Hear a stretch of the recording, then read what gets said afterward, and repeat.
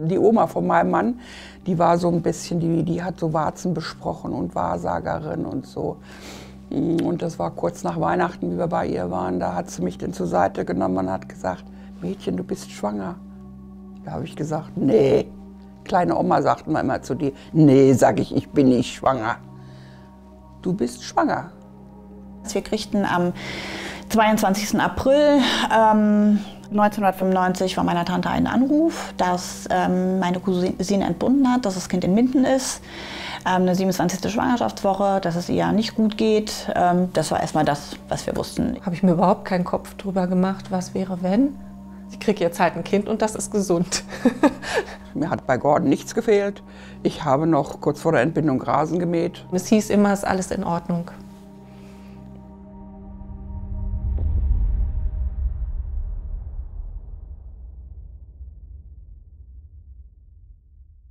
Also ich hatte 6,5 Stunden Dauerwehen, was ich ja letztendlich auch nicht wusste, weil ich habe immer gedacht, Geburtsvorbereitungskurs macht man natürlich. Es kommt eine Wehenpause. Und ich war ja, wann kommt denn diese Wehenpause, von der immer alle geredet haben? Zwischendurch schlafen, hä? Was wollen die denn alle von mir?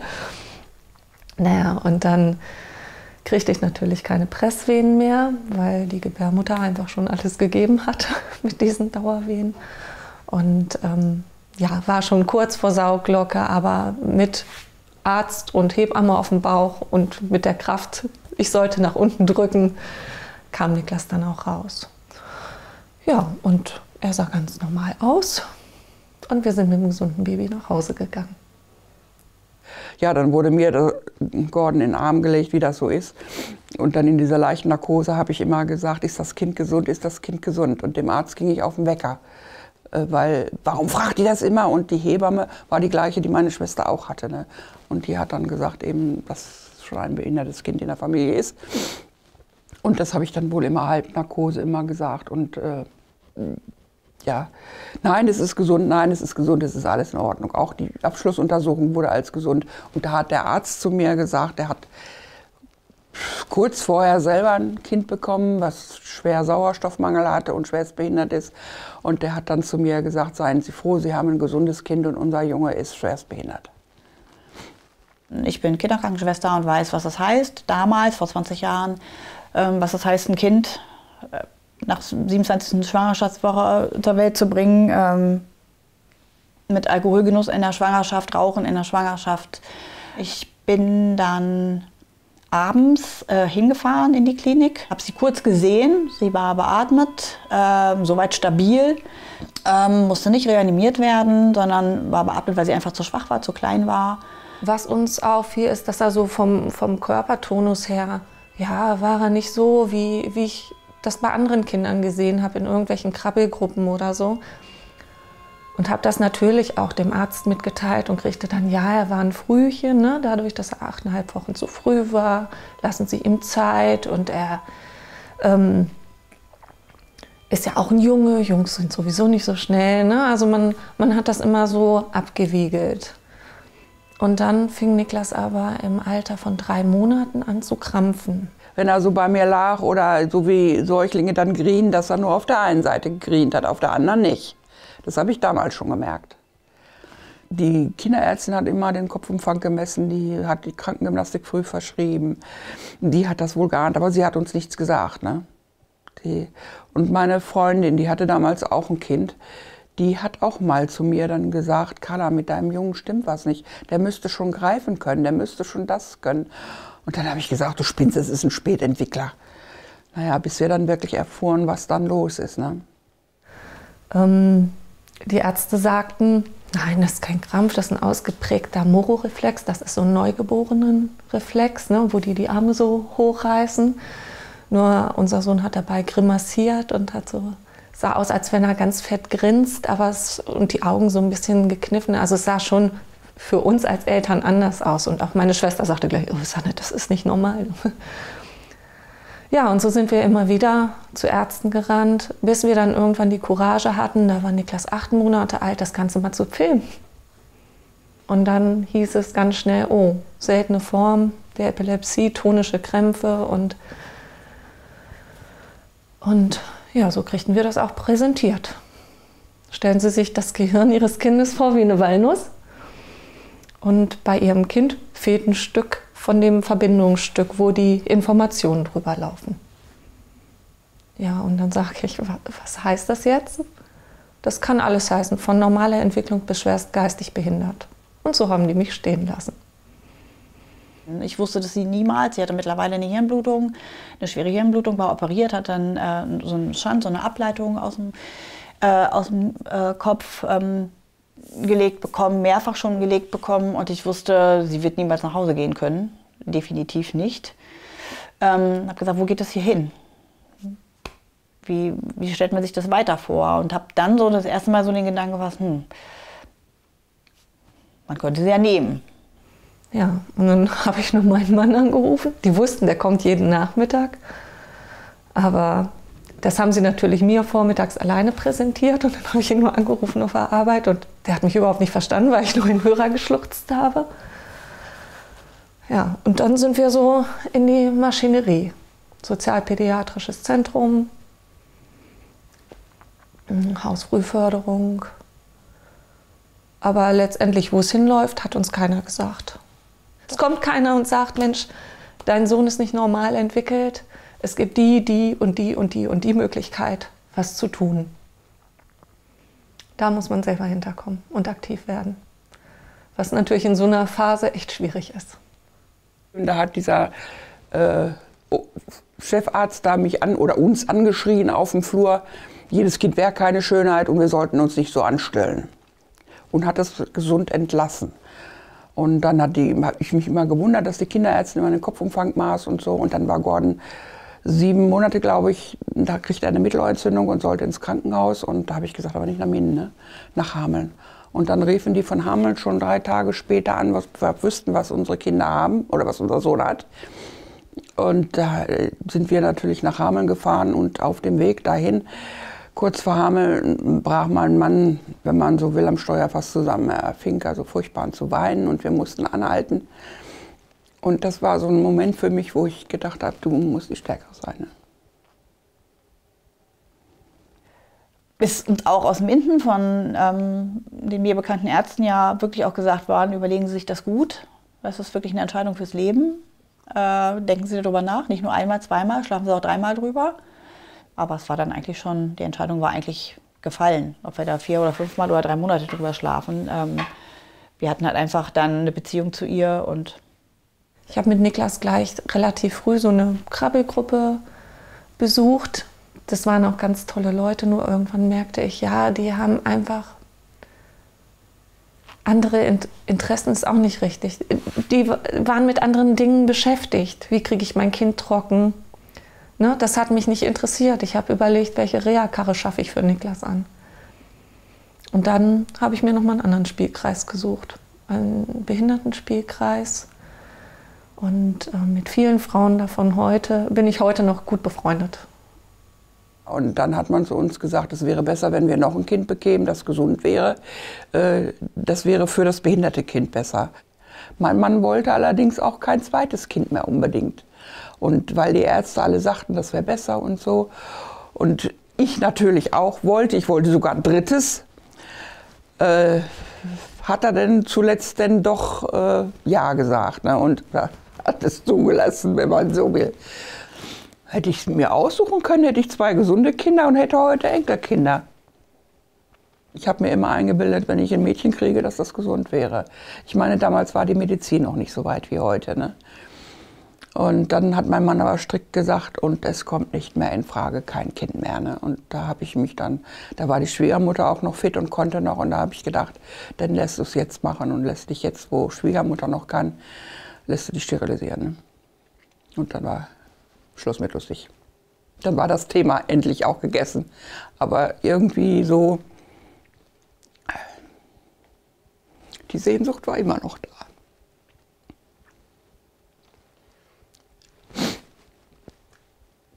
Natürlich kommen auch so Ängste, wie schafft man das? Leonie war 4 Monate alt oder als wir sie nach Hause geholt haben, 9 Monate alt. Das sind also wirklich 2 Säuglinge und eins davon wahrscheinlich behindert. Sie hat nächtelang wach gelegen, gespuckt, geweint. Sie war viel krank, sie hat nicht gegessen, geschweige denn, wir haben eine Woltertherapie mit ihr gemacht, auch zu Hause, mit Schreien, mit Brüllen, mit Blauwerden, mit einer heulenden Oma, die weint rausgegangen und sagt, ich kann das nicht ertragen, ich kann das nicht mehr sehen. Wir haben es durchgezogen, weil ich wusste, wie wichtig das war, aber wir hatten nicht das Gefühl, dass es irgendwie weiterging. Also, und diese Nächte, die wir nicht geschlafen haben, diesen keinen Rhythmus haben, keinen Tag-Nacht-Rhythmus haben, das ist eigentlich das, was am meisten geschlaucht hat. Als wir wussten, okay, Niklas entwickelt sich nicht so, wie man sich das vorstellt, dann haben wir natürlich viel gemacht, Hausfrühförderung. Mein Mann hat mit ihm Wolter geturnt, wir hatten eine Wolterliege, haben immer ganz, ganz viel mit ihm gemacht und ihn auch immer in unser normales Leben eingebunden. Er war immer mit dabei, auf Familienfeiern oder so. Wir haben Niklas immer im Schlepptau gehabt. Und mit 2 Jahren kam er plötzlich alleine hoch. Fupp, saß er plötzlich. Und dann hatten wir so eine Kontrolle da im Krankenhaus wegen seiner Epilepsie. Und da guckt er Niklas an, als er da so frei saß. Ich hatte ihn da so auf den Fußboden gesetzt. Ist das der Niklas?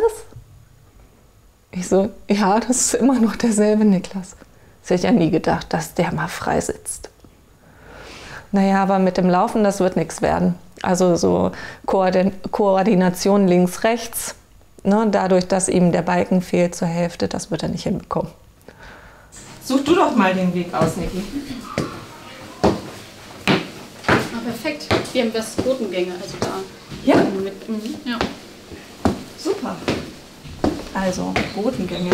Niklas macht hier Botengänge. Und dann hörten wir von diesem Walking Trainer und haben gedacht, okay, das gucken wir uns mal an. Und haben das für Niklas angeschafft. Und da musste Niklas Gewicht auf die Füße nehmen. Er hatte gar keine andere Chance. Selbst wenn er sich reingehängt hat, waren die Füße unten auf dem Boden, weil das durch ein Schienensystem verbunden war. Und ich weiß nicht, wie viele Stunden ich auf Knien hinter ihm her bin und immer seine Füße links, rechts, vor und zurück. Und irgendwann machte er da drin tatsächlich seine ersten eigenen Schritte. Ist das sonst auch euer Tempo? Ich glaube, wir gehen schneller. Schneller? Ja, also wir hampeln halt auch ziemlich hoch. Also eigentlich müssen wir mal auch singen, oder? Jetzt nur, weil die Kamera da ist. Affen rasen durch den Wald, der eine macht den anderen kalt, die ganze Affenbande. Wo ist die Kokosnuss, wo ist die Kokosnuss, wer hat die Kokosnuss geklaut? Wo ist die Kokosnuss, wo ist die Kokosnuss, die Kokosnuss geklaut? Dafür, dass er nie laufen lernen sollte, ne? Ja, auf jeden Fall. Also die Ärzte, die würden das niemals glauben. Ich habe nur immer gedacht, es war immer mein, bloß kein Rollstuhlkind und sauber sein. Das war so immer das war auch so mein erster Gedanke. Du willst kein Rollstuhlkind. Das willst du nicht, ne? Und ich habe Krankengymnastik mit dem Kind gemacht. Ich habe alles, was es gab, habe ich versucht. Und ich habe wie wild mit dem Kind Krankengymnastik gemacht. Das war vielleicht auch ein Fehler. Dadurch ist Gordon vielleicht auch so ein bisschen schwierig geworden. Einmal weiß ich genau, da waren wir in Bielefeld bei meiner Schwiegermutter mit meiner Mutter und allem. Und dann haben die sich in die Wolle gekriegt. Das kommt von euch, weil meine Schwester ja auch den behinderten Jungen hat. Und das kommt von euch und von uns nicht und so. Wir haben uns beide sehr angegriffen gefühlt. Leonie und Sabrina waren alleine, saßen beide noch in der Karre. Leonie konnte auch schon laufen. Ich glaube, die war so 2,5 oder 3. Und ja, 3 wird sie gewesen sein. Es war Weihnachtsmarkt und wir wollten da oben essen und sind dann von einer Bedienung in dem Restaurant gebeten worden, doch bitte neben die Garderobe zu gehen. Ich habe sie erst angeguckt und habe gesagt, wie bitte? Ja, mit dem Kind hier doch neben die Garderobe zu gehen. Und dann habe ich erst gemerkt, was sie von mir wollte und war dann dermaßen entsetzt und erschrocken, dass ich gesagt habe, nein, wir gehen nirgendwo anders hin. Wir werden das Lokal verlassen. Ich sag, ich habe die Kinder eingepackt, bin gegangen. Sie hat es dann so gedreht, dass sie sagt, ja, wegen des Kinderwagens, dann ist da einfach mehr Platz. Aber ich meine, den hätte sie ja, kann ich den Kinderwagen zur Seite schieben, hätte sie ja zur Seite schieben können. Die Kinder waren ja, Leonie hat gesessen, Sabrina war auf meinem Arm oder lag auf meinem Arm. Das wäre ja nicht das Problem gewesen. Also sie wollte schon definitiv, dass wir aus dem Blickfeld gehen. Damals in der Situation auch so gerädert, wie man war, so verunsichert, wie man war, weil man nicht geschlafen hat, keinen vernünftigen Alltag hatte, keinen normalen Alltag hatte, habe ich einfach gedacht, einfach nur weg. Also heutzutage würde ich da die Bombe hochgehen lassen.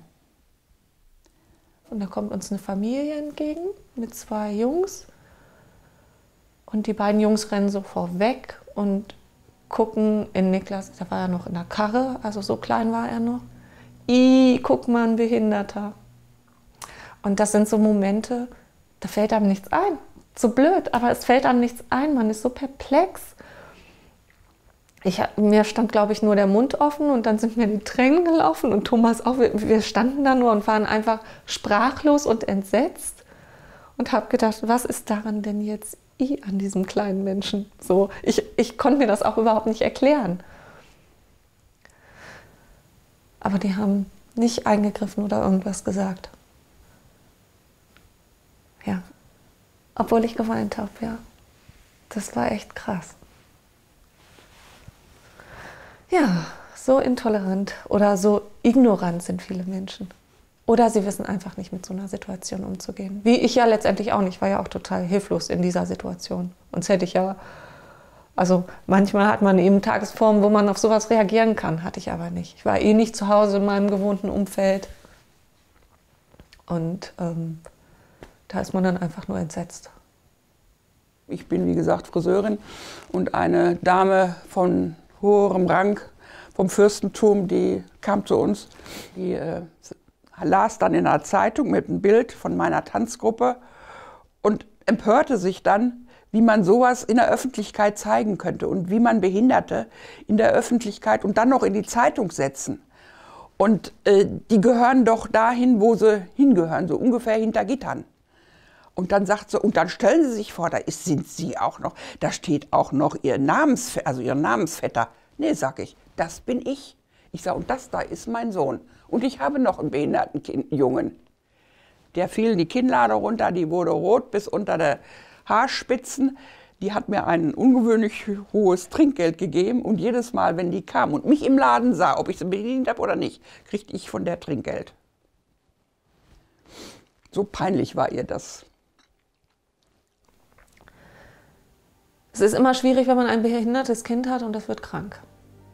2011 hat Sabrina eigentlich von einer Stunde auf die andere ist sie schwer krank geworden. Sie ist morgens gesund in die Schule gegangen, hat ein bisschen gehustet, das war es aber, ist mittags dann krank nach Hause gekommen. Wir hatten schon einen Anruf bekommen, es geht ihr nicht gut. Er hat geschrien, Tag und Nacht, und er hat den Kopf so schräg gehalten. Und ich habe mit ihm Gymnastik gemacht, hoch 3, weil ich gedacht habe, das wird ein Schiefhals. Niklas hatte einen Reflux, der Urin ist wieder aufgestiegen in die Nieren und er hatte ständig Blasenentzündungen. So, dann wurde er ständig mit Antibiotika behandelt, wurden die abgesetzt, war die Blasenentzündung wieder da. Letztendlich war es die Schweinegrippe, wie man das immer so schön sagt. Dieser Virus, sie hatte ein komplettes Lungenversagen, hat 3 Monate lang auf Intensiv gelegen, mit 6 Wochen an einer ECMO, das ist so eine Maschine, die die Lunge übernimmt praktisch, die war komplett ausgeschaltet, mit Luftröhrenschnitt, mit anschließender Reha. Also das war schon, wir wussten 6 Wochen lang nicht, ob sie es schafft oder nicht. Das war die schlimmste Zeit in meinem Leben und so im Nachhinein, das hat uns alle geprägt. Weiß ich nicht, wie das damals ging. Bis er dann durchgeschrien hat, da habe ich gedacht, nee, jetzt ist doch was anderes. Und bin dann in die Hochschule gefahren. Und dann haben sie den Jungen gesehen auf dem Flur. Und dann packte der einmal darüber, oder die Fontanelle, und sagte, oh Gott, oh Gott, oh Gott. Da hat er auf dem Flur einen Schnitt gemacht und hat ihm hier reingeschnitten und da ist heute noch ein Loch und hat da eine Kanüle gelegt, damit das abfließt, damit er Druckentlastung kriegt. Hätte ich noch länger gewartet, wäre er wahrscheinlich sogar gestorben. Aber ich hatte ja auch noch keine steifer Nacken ist für mich, wenn du so gehst, ne, und dich nie mehr rühren kannst. Aber er konnte den Kopf drehen, nur er hang so schief. Und das war also das Anzeichen auch, dass er erhöhten Hirndruck hatte, ne? Und dann war ich nur froh, dass das ein Ende hatte. Also es war wirklich so weit die ersten Wochen, dass wir nicht wussten, ob wir sie wiedersehen, wenn wir hinfahren. Das war so. Das ist uns auch ganz deutlich gemacht worden in der MAH, dass man wirklich von Minute zu Minute guckt und nicht von Stunde zu Stunde und erst recht nicht von Tag zu Tag. Ne? Die ersten Wochen war das so. Wenn es mal einen Tag gab, wo einer von uns nicht da war, ist meine Mutter hingefahren. Sabrina war außer nachts. Das war auch gut so, dass wir nachts zu Hause geschlafen haben, nie alleine. Also tagsüber nie alleine, obwohl sie ja im Koma lag, 6 Wochen. Aber trotzdem war sie nie alleine. Wir haben ihr vorgelesen, wir haben sie massiert, wir haben sie eingerieben, einfach nur was erzählt, irgendeinen Blödsinn erzählt, Bilder aufgehängt, obwohl sie es nicht gesehen hat. Aber das Zimmer sah dann hinterher so aus wie ein Kinderzimmer neben all den Maschinen. Ich kam dahin und sage, ich glaube, das Kind hat Bauchweh. Wie bei den Koliken als Baby, dass der sich so... Ne? Ich sage, können Sie nicht mal den Bauch schreien? Dann haben sie ihn abgetastet. Bauch ist weich, da ist nichts. Ich sage, ja, aber er fiebert, es geht ihm schlecht. Ja, da röntgen wir mal die Lunge und machen mal eine Lumbalpunktion. Dann haben sie ihm noch zusätzlich ein Behinderungszäpfchen reingepfiffen. So, damit das Fieber runtergeht. Und das haben halt die Nieren dann nicht mehr verkraftet. Ne? Und dann ist er von fast 40 Fieber in die Untertemperatur. Und die wussten letztendlich ja nicht, was er hatte. Also die haben das da auch nicht rausgefunden. Die haben die Lunge geröntgt und lumbal punktiert. Aber den Bauch haben sie nicht gescheit, wie Mama gebeten hat. Ne? Dann hätten sie nämlich gesehen, dass die Nierenkelche schon geweitet sind. Das sah man schon im Ultraschall. Und das war die Nacht zu seinem 2. Geburtstag. Und da haben wir gedacht, die überlebt er nicht. Weil die einfach ja auch nicht wussten, was er hat. Und das war so ein Erlebnis, das werde ich natürlich niemals vergessen. Und habe mir dann auch geschworen, das passiert mir nicht mehr. Es wird das nächste Mal auf den Tisch getanzt, bis sie das machen, was ich sage. Einfach mal ein Ultraschall vom Bauch. Und wenn man sie dann so gesehen hat, mit keine Haare und überall Schläuche, auch im Rollstuhl ja noch mit überall Schläuchen. Das ist schon heftig, aber wir hätten sie auch mit Tracheostoma nach Hause geholt und meinetwegen auch beatmet. Das wäre egal gewesen. Wir wollten, dass alles getan wird. Das wurde auch getan. Wir sind ihnen auch sehr, sehr dankbar. Wir haben das Gefühl gehabt, wir sind die wichtigsten Patienten und wichtigsten Menschen in der ganzen Klinik und das von Anfang bis Ende. Das war schön, das war wirklich schön. Was die über uns gedacht haben, weiß ich nicht, aber sie haben uns nicht das Gefühl gegeben, dass man über uns redet oder dass man sagt, was wollen die denn, die ist doch sowieso schon schwerst behindert. Ja, das stimmt, das ist sie. Also er hat Breitbandantibiotika bekommen und Infusionen an Flüssigkeit. Ne? Dadurch wurden die Nieren wieder angeregt zu arbeiten, diese viele Flüssigkeit halt einfach, dass die Nieren quasi gespült wurden. Gemerkt hat es ja keiner. Ne? Und dann hat das Breitbandantibiotikum gegriffen und dann ging das so nach 2 Tagen, 3 Tagen wieder bergauf und dann war er wieder fit für ein paar Tage. Dann war der Harnwegsinfekt wieder da, weil es gab ja diesen Reflux. Der Urin stieg wieder auf in die Nieren. Eine Niere ist dabei geschädigt worden, die arbeitet nur noch zu 20%, aber die andere ist Gott sei Dank noch voll funktionstüchtig. Also das müssen wir auch, darum sagte auch eine andere Ärztin dann, das war ein komplettes Nierenversagen. Da haben wir riesengroßes Glück gehabt, dass er noch bei uns ist, weil es ja nicht erkannt wurde. Wir wussten, dass sie einen unbändigen Lebenswillen hat. Das hat sie mehr als einmal gezeigt, dass sie wirklich leben will, auch so leben will. Eine andere Möglichkeit hat sie ja auch nicht, aber Sabrina gibt halt nicht auf und wir haben das gewusst. Und sie ist eine absolute Kämpfernatur und gibt einfach nicht klein bei und genauso war es eben auch. Man hat halt immer die erste Zeit eine unbändige Angst gehabt, dass es nochmal einen Rückfall gibt, weil ich glaube, es gibt nichts Furchtbares für eine Familie, als ein Kind zu verlieren und wir hatten sie eigentlich verloren. Also ich hatte im Kopf die Trauerfeier, hatte ich fertig. Ich kann da jetzt heute drüber reden, weil wir es verarbeitet haben. Aber das ist schon... Ja, meine Schwester war viel da. Und alle anderen wollten eher von uns getröstet werden. Und das war schwierig in der Situation. Trost geben, dass alles wieder gut wird. Dass ich den Trost geben sollte, das fand ich schwierig. Ich konnte, glaube ich, auch keinen Trost geben. Habe ich auch nicht, wollte ich auch nicht. Musste mit mir selber klarkommen in der Situation. Und wer hat dir Trost gegeben? Niklas, tatsächlich Niklas. Wenn der die Augen aufgemacht hat, hat er mich angegrinst. Du brauchtest nur sagen, hallo Niki, und dann strahlte er. Das gibt so. Schläuche im Bauch und strahlt dich an. Das sind so, ja, das gibt Trost und Kraft. Den ersten Zahn, den der gezogen gekriegt hat, den Weisheitszahn, ich hätte die Klinik verklagen können. Da wurde er mir ja weggenommen. Er wurde richtig operiert und ich weiß nicht, wie die Spritzen gegeben haben. Mein Junge war hinterher überall blau. Wie er dann rauskam und verkabelt war, machen Sie das ab, das reißt er sich ab. Was ich wohl habe, dumme Mutter.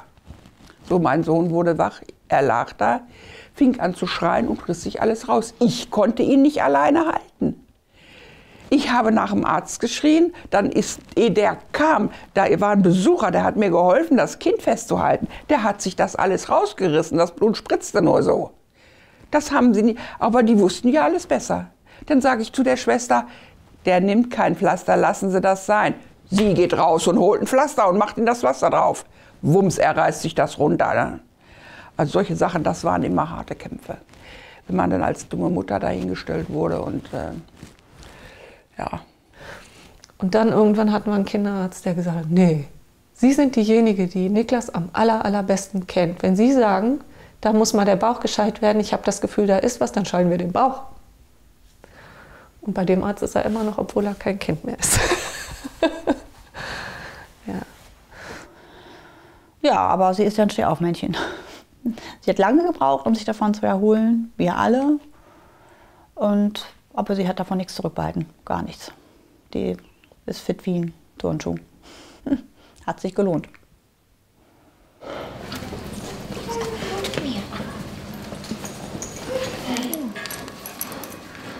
So, jetzt die trennen sie. Ach ja. Und dann? Trennen sie da drauf. Und dann? Und dann hockst du da drauf.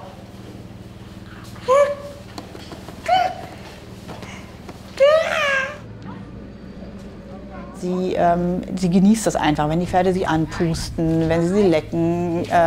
Der stellt auch mal einen Fuß vorne auf ihr Fußbrett drauf und dann lacht sie oder sie hält ihn mit ihrer Glücksflosse fest. Das sind halt alles Erfahrungen, die sie unheimlich weit bringen, wo sie unheimlich von profitiert. So ist das. Ein bisschen schnell. Okay. Guck mal an. Möchtest du dich hinlegen oder sitzen bleiben? Hinlegen, okay. Ja, man freut sich halt einfach, ne? Klar, man sieht es eher schon an. Es geht ja schon hier los. Wenn man sagt, willst du mit in den Stall, willst du mit zum Reiten, dann geht es ja hier schon los. Dass sie halt, das siehst du schon an ihren Augen, ohne dass der Mund schon lacht, die Augen merkst du schon, dann verarbeitet sie das und dann fängt sie an zu juchzen. Ruf sie mal an. Hier so.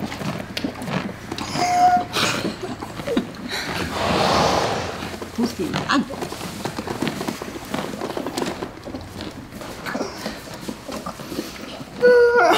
Nicht buh, Pusten.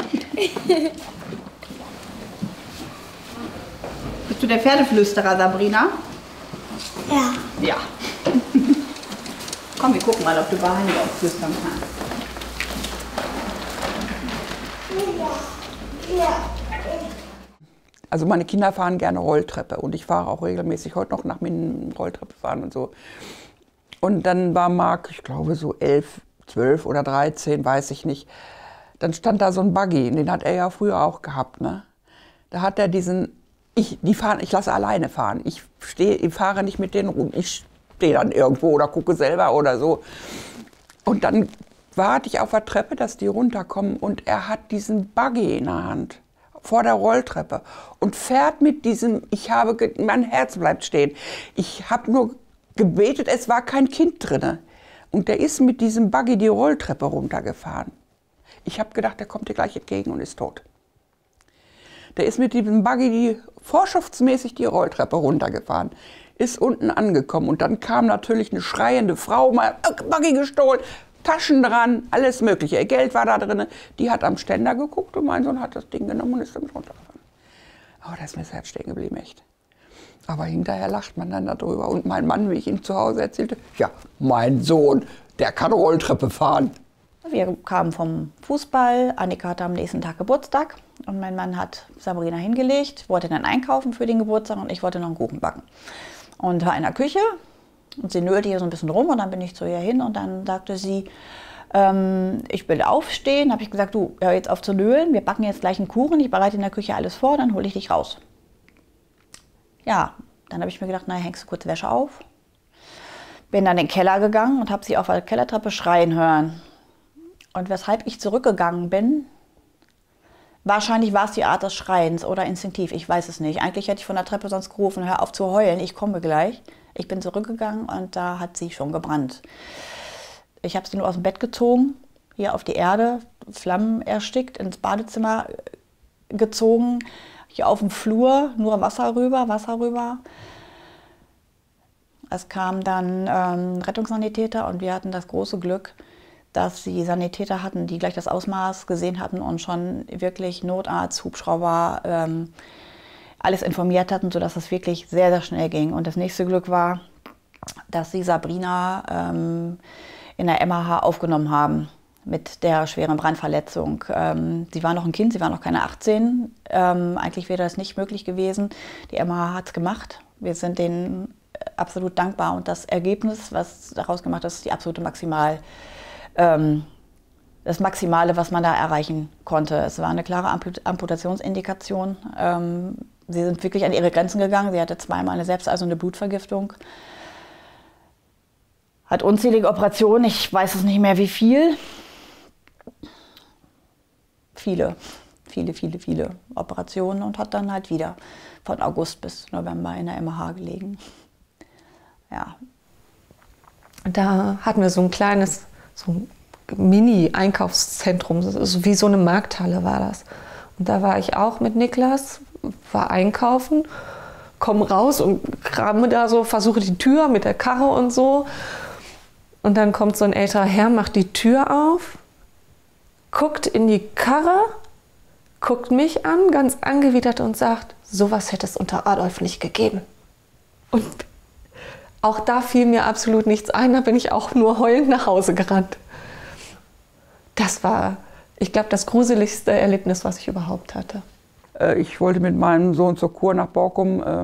Er hatte ja auch so Hautprobleme, Neurodermitis. Und da wollte ich dann mit ihm 3 Wochen kuren und hatte mir auch einen Platz gesucht und hatte was gefunden, wo ich mit ihm hin. Und habe immer nur von meinem Sohn gesprochen, weil ich das nicht einsah, zu sagen, dass der behindert ist. Dann kommen wir da an. Dann macht mir eine Frau die Tür auf, so ein Schnitt, guckt mich an, guckt Marc an und war dann, ja, das hätten Sie doch sagen müssen. Ich sage, wieso? Ich sage, mein Sohn ist lieb und macht nichts kaputt. Und eine halbe Stunde später kamen sie wieder, oder eine Stunde. Ja, so geht das aber nicht. Also das geht nicht, dass hier ein Behinderter wohnt. Das wollen wir nicht. Und mein Mann ist herzkrank, der kann das gar nicht vertragen. Ich sage, kommen Sie doch rein und gucken sich meinen Jungen an. Ich koche uns eine Tasse Kaffee, wir trinken einen Kaffee zusammen. Nein, er soll mein Gesicht nicht sehen. Der hat so ein liebes Wesen und ist so ehrlich mit seinen Emotionen. Da brauche ich ihn nur angucken und denken, Niklas, du bist viel wertvoller als so ein Mensch, der solche Äußerungen von sich gibt. So viel wertvoller. Wir wissen bis heute nicht, warum die Wärmelampe über ihrem Bett Feuer gefangen hat. Wir wissen es nicht. Die ist über einen Kippschalter unten gesichert. Der ist aus. Der ist auch jetzt aus. Also, der hat jetzt keine Wärmelampe mehr, aber der war aus. Warum der an war, ob ein Hund draufgetreten ist, keine Ahnung. Wir wissen es nicht. Warum war im August die Wärmelampe an? Fakt ist, dass das Ding gebrannt hat und dass die Schnur, die unten da noch dran war, die gibt es jetzt glaube ich gar nicht mehr, Feuer gefangen hat und dann halt brennend auf sie runtergefallen ist. Naja, und dann hat natürlich das Bett und Sabrina in Flammen gestanden. Ich habe immer nur gedacht, wenn du nicht zurückgegangen wärst, wäre die verbrannt. Und das stimmt, das wäre sie, weil sie hat gebrannt, ihre rechte Körperhälfte hat gebrannt. Entweder war es die Art des Schreins oder instinktiv, ich habe keine Ahnung. Ich weiß es nicht. Also als Kleinkind fand sie das halt ganz normal. Niklas war ja zuerst hier. Ne? Niklas saß da, sie hat sich daneben gesetzt oder daneben gelegt oder ist über ihn rübergekrabbelt. Das war eben, Niklas gehörte halt dazu, der war ja schon da. Und dann kam aber die Phase so vorpubertär, würde ich behaupten. Da war ihr das unangenehm. Also da durften nur noch Freunde herkommen, die sie schon lange, lange kannte. Und, oder denen sie sehr vertraut hat. Und in der Schule hat sie es nicht erzählt. Also das hat sie schon eine Zeit lang wirklich gut verschlossen gehalten. Sie hat mal zu mir gesagt, ich bin doch nicht blöd, ich mache mich doch nicht zum Mobbingopfer. Ja. Und dann habe ich eine Psychologin gekriegt. Und ich wollte das erst gar nicht. Und unsere Bekannten und Kegelverein und so, die haben dann gesagt, also du hast doch keine Klatsche, was willst du damit und so. Wie die um die Ecke kam, da habe ich gedacht, oh Gott, was ist das denn für eine Alternative? Und die hat mich wirklich aufgebaut. Ich kam oft nach Hause heulend. Ich habe den ganzen Weg gebrüllt, weil die mich das so aufgewühlt hat und nachgefragt und so. Und mein Mann sagt, du kommst da nicht mehr hin, du bist immer völlig fertig, wenn du nach Hause kommst und so. Aber die hat es wirklich geschafft, mich aufzubauen. Ich weiß nicht, wenn ich die nicht gehabt hätte, ob ich das so alles durchgestanden habe. Ja, also ich glaube, der Brand damals nach der Geschichte mit der Intensivphase auf der MAH, mit der ECMO, das war das, was mich persönlich wirklich in ein tiefes Loch gestürzt hat. Ich habe Gespräche mit dem Psychologen in der MAH gehabt. Mein Mann hat es ganz anders gemacht. Der spricht halt nicht drüber.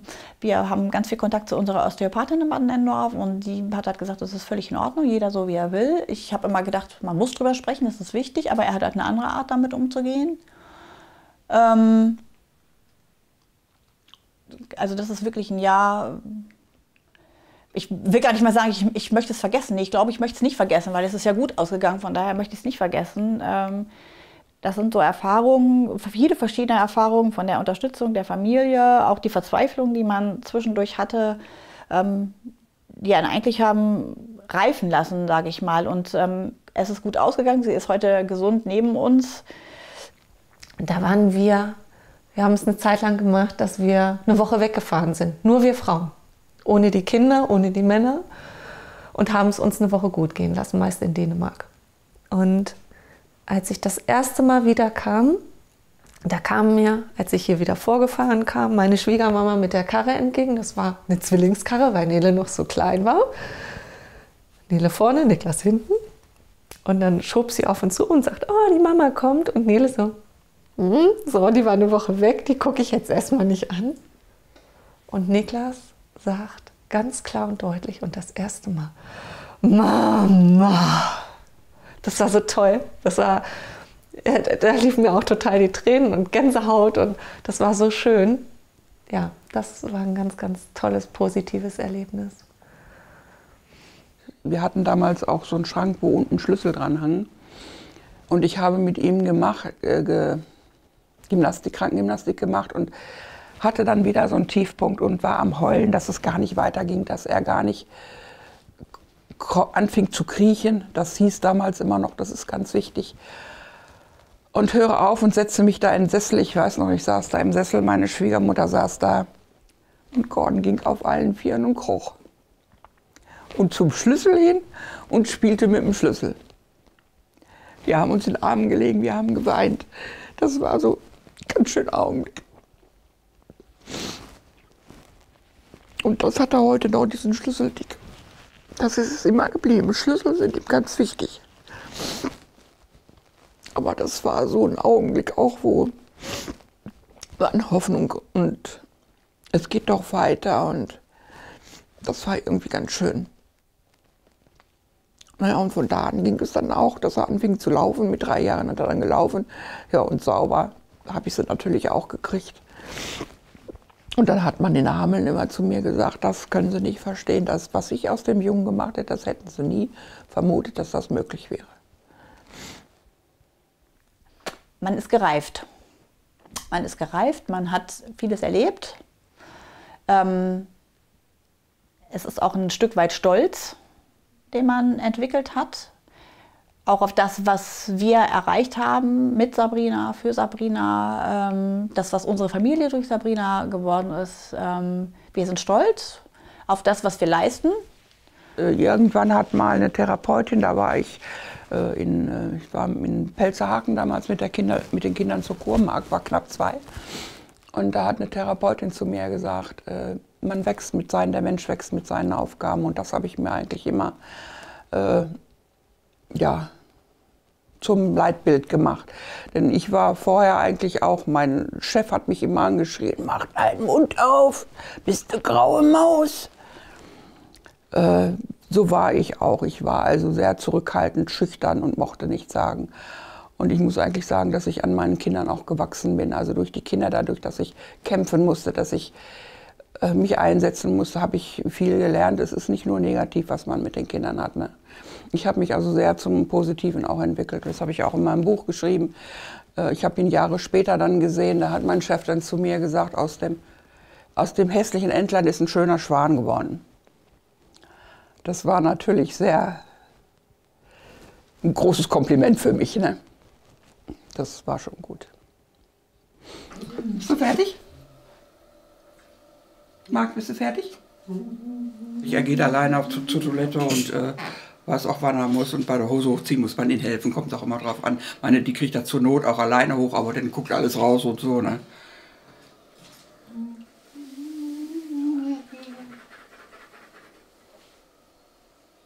Ja, wenn sie zu Hause sind, wollen sie immer beschäftigt werden, sind gerne zu Hause. Wie gesagt, wir gehen schwimmen, Fahrrad fahren, versuchen sie dann immer zu beschäftigen. Komm mal, komm. Komm mal her, wir wollen ein bisschen spielen am Tisch, komm. Ein bisschen spielen. Komm her. Upsala. Es regnet, es regnet. Es donnert und es blitzt. Die sind meistens hole ich sie freitags mittags gegen 3 und dann bis sonntags abends. Jetzt zu Hause. Es gibt immer einen Weg. Es gibt immer einen Weg, es geht immer weiter. Ich weiß nicht, ob es jemandem nützt, wenn du jetzt schwanger wärst und wüsstest, du bekommst ein behindertes Kind. Ich könnte dir sagen, du, das wird gehen, mach dir keine Sorgen, du würdest es nicht glauben, weil erstmal der Gedanke daran ist, es ist ja komplett anders, als man sich das vorgestellt hat. Und von daher weiß ich nicht, ob das Sinn machen würde, dir zu sagen, du, das geht schon irgendwie, das Leben geht auch so weiter, klar geht das Leben weiter. Ich glaube, man muss da erstmal reinwachsen. Ich weiß nicht, zumindest bei Marc, wenn ich da gewusst hätte, dass ich wieder ein behindertes Kind, ob ich das nicht dann wirklich abgetrieben hätte, kann ich heute nicht sagen. Damals hat man das noch nicht, gab es diese Sachen noch gar nicht, Ultraschall und sowas. Da ist man einfach da reingeschubst worden. Ich sag mal, ich hätte Niklas gekriegt, weil wir hätten ja sowieso nicht gewusst, wo geht es hin. Ne? Also das war ja auch die Aussage gleich im Krankenhaus und das war auch die Aussage dann von unserer geliebten Elke. Beim zweiten Kind habe ich das ganz anders gesehen. Ich habe gesagt, wenn ich jetzt weiß, es würde noch ein behindertes Kind kommen, die Kraft hätte ich nicht. Mich gibt es ja schließlich auch noch. Ich weiß nicht, wer einem das Recht gibt, ein Kind abzutreiben, was behindert ist. Was ist lebenswert, was ist nicht lebenswert? Wer fällt da die Entscheidung? Wir Menschen, wer fällt die Entscheidung? Sabrina hat ein lebenswertes Leben. Sie ist schwerst mehrfach beeinträchtigt. Sie hat trotzdem ein lebenswertes Leben. Was passiert, wenn alle Vorsorgeuntersuchungen in Ordnung sind? Die Familie sagt, jo, super, wir kriegen ein gesundes Kind und dann ist bei der Geburt Sauerstoffmangel, bei Geburtsstillstand oder wie auch immer, das Kind ist schwerst mehrfach behinderter als jemals zuvor mit einem Down-Syndrom oder einem anderen Gendefekt. Was passiert dann?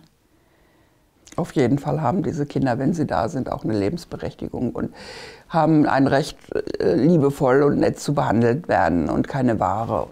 Die sind sehr gefühlsempfänglich auch. Die nehmen Stimmungen sehr schnell auf, meine Kinder zumindest. Oder auch, ich habe ja 14 Jahre eine Tanzgruppe gehabt, eine Behindertentanzgruppe. Ne? Wie die, ja manchmal war ich kaputt und fertig, wenn ich da hinging und habe gedacht, Scheiße, warum machst du sowas eigentlich? Und wenn ich da wegkam, ging es mir gut. Dann war alles weg. Ich habe Auftritte mit denen viel gemacht, auch Weihnachten. Was das für eine Stimmung war. Erstmal haben die Leute meistens Tränen in den Augen gehabt und wir haben, wer uns einmal eingeladen hat, der hat uns immer wieder eingeladen. Aber auch die Behinderten, wie die diese Stimmung aufnehmen, wie glücklich die dann waren, wie die strahlten. Das war immer für mich auch Weihnachten. Das war auch einfach schön. So, ja, geben die Behinderten einen auch viel. So ob man den Alltag mit einer behinderten Kind schafft, ich glaube, da haben wir uns keine Gedanken drüber gemacht. Wir hatten einfach eine Bindung zu ihr. Wir haben uns gefreut, dass sie lebt und haben gedacht, alles Weitere, da wächst man rein. Und so war es eben auch. Dieses Mädchen, ja, ich möchte sie nie wieder hergeben und wir haben es auch nicht bereut. Und auch unsere Kinder, die haben wirklich davon profitiert. Wir hatten das Riesenglück, eine ganz, ganz tolle Hausfrühförderung zu haben. Und da habe ich zu ihr gesagt, ey, sag mal, ganz ehrlich, wo führt Niklas Weg hin? Und da sagt sie, du, das weiß ich nicht, das weiß auch keiner, aber er wird immer auf Hilfe angewiesen sein. So, das war so, uff.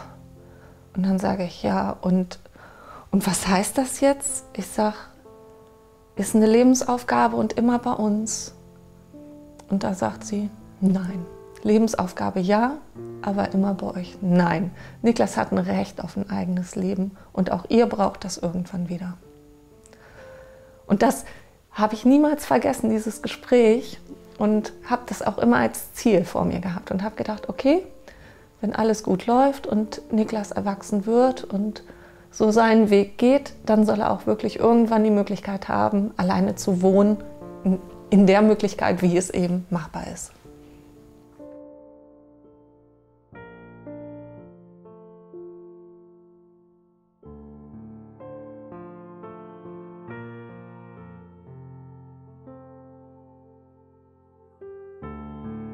Ja, genau, da oben. Richtig. Da ist Gehirnblutung. Da war die Blutung, genau. Richtig. Gehirnblutung ist weg. Die ist jetzt weg und du bist fit wie ein Turnschuh, oder? Was macht die da? Was hat die da? Hm? Markus, was hat die da?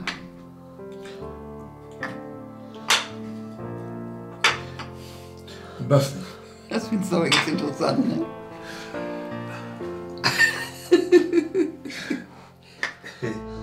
Tschüss, Großer. Wir sehen uns heute Nachmittag.